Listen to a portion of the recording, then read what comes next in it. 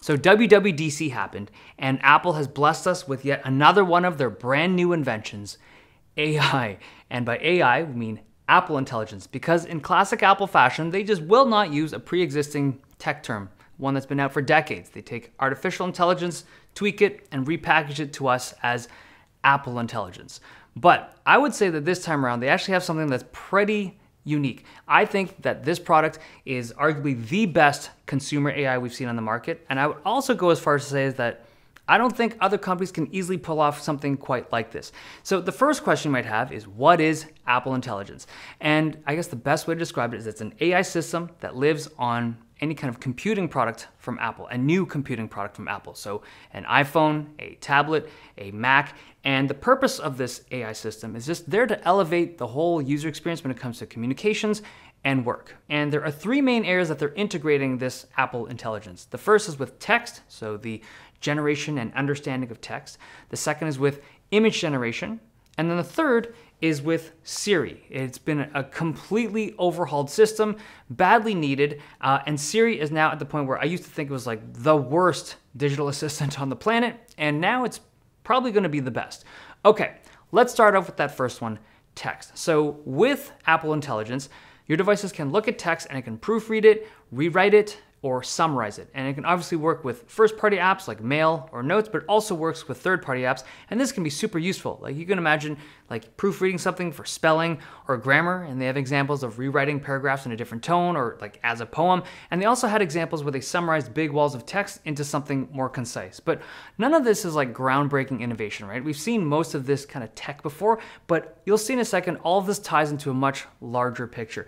Now, the second thing that they showcased was image generation. Now, they've broken it into like two components. The first is Genmojis, the second is Image Playground. So first, Genmojis, it's their generated emojis. So they basically use these text prompts and profile photos if you want to be able to create these personalized emojis. And you can use them in messages or stickers and reactions, and they look fun. Like they're a little cheesy, but I think my kids, my family, they're just gonna love these things. And it's very on brand for Apple. Like the idea of using generative AI to create these custom emojis, it's perfect for the brand.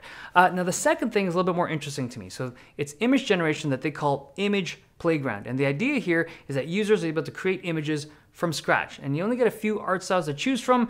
You can use existing photos to help with the text prompt, but it's all done on device. All of that generative AI is just happening right on the chip of whatever phone, tablet, or computer that you're using. And you can use these generated images in messages to send to people, or you can use it in your workflow. So if you have a project that you're working on or some kind of document that you're working with, you can pull up the Image Playground tool and it'll contextually identify the words around the area that you're working on and create an image for you based on that context. Now, some of the Image Playground demos they didn't look great to me. Like they had an example of someone sending a birthday wish with one of these generated images, and it just felt really gross to me. Like the image itself seemed dated, as if it came from a really old iteration of this kind of tech. It just looks not great, but also the idea of getting one of these low effort images as a birthday wish, I don't know. It just feels like this would get stale very quickly if people use it too much. But if you'll notice, the images that were produced with this Image Playground, none of them were really photorealistic. Like if you compared it to something that Midjourney would generate, these Apple Intelligence photos seem much more playful, but also just lower quality. I think part of it is that Apple doesn't want photorealism here. I think they wanted something that's meant to be more playful and fun, almost like a toy. But I also don't think that the hardware, if they're doing this all on device, I don't think the hardware could even handle that right now.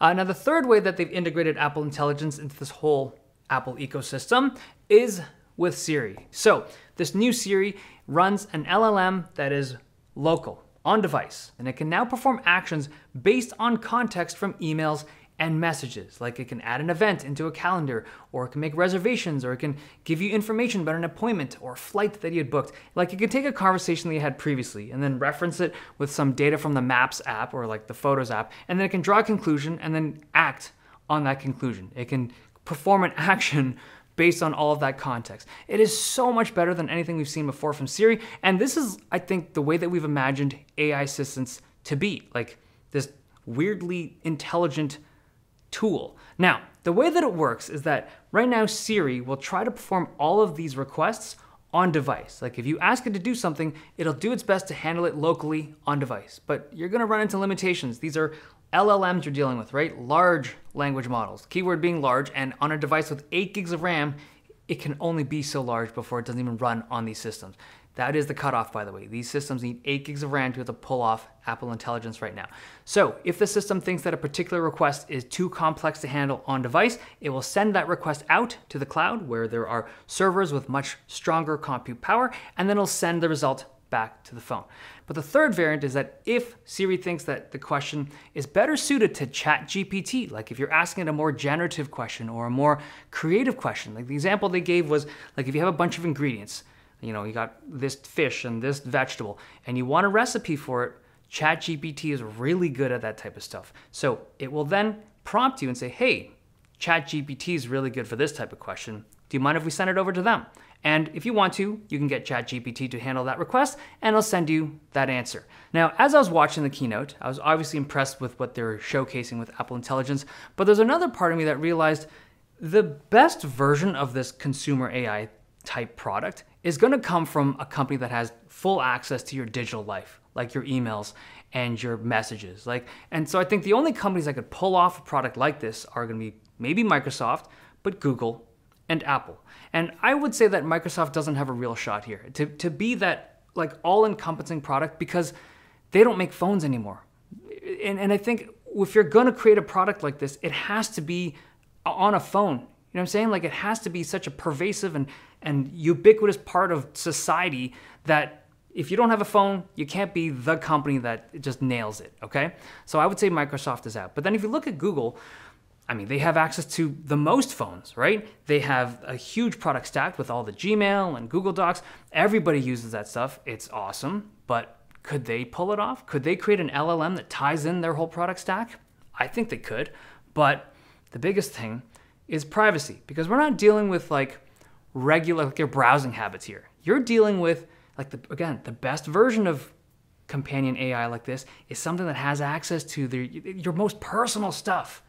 And to entrust Google with it, that's something I think a lot of people would be uncomfortable with because it's Google and they are absolutely in the business of using your data. Now, some people just don't care about this stuff. That's fine. But I think a lot of people would be concerned if they knew that Apple or Google or Microsoft was just slurping up your user data while you were using their AI tools. Now, the way that Apple has approached this whole thing about privacy is pretty unique. It's, I think, the biggest differentiating factor from what Apple Intelligence is compared to anything else we've seen on the market before. Okay, so Apple usually has had a pretty good stance about privacy. They do their best to try to keep user data and personal information private. They seem to, at least. Now, when it comes to AI of this caliber, like contextual AI, you need some pretty sensitive information, or it could be sensitive, right? You're dealing with emails, you're dealing with messages that are like, those are your messages. And to send it out to the cloud, there's a concern. Because remember, like I showed before, when Apple Intelligence thinks a request is too complex to handle on device, it sends it to the cloud. And that's when you have the risk of privacy loss. Now, the way that Apple has done this is really interesting. They are so hardcore about this whole privacy thing when it comes to this type of data. They built their own secure data centers for this cloud element of Apple Intelligence, and they call it private cloud compute.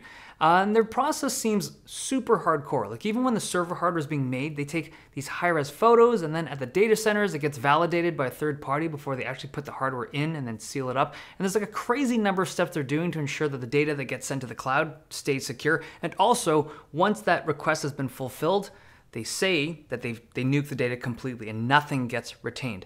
Now, I don't know how much of this is, for fact. These are very big claims that they're making, but it's also seemingly auditable. Like the software that they're using is publicly auditable. It's impressive stuff. And then the other thoughts that come into my mind are like, I cannot imagine Microsoft and or Google doing something like this. Like I feel like the whole context of privacy and securing user data and personal information and like keeping it, like there's no way. I feel like they just don't care enough about that stuff as companies to put in the resources that this required from Apple Intelligence. Okay, there you have it. I think that this product from Apple, their consumer AI product, is by far the best one on the market. Not because of its like top-end capabilities. it is somewhat limited, but it's just how they integrated all this stuff into their hardware, into this bizarrely tight, uncomfortably tight ecosystem. It just works so well for this type of product. Okay, there you have it. Those are my thoughts on Apple Intelligence.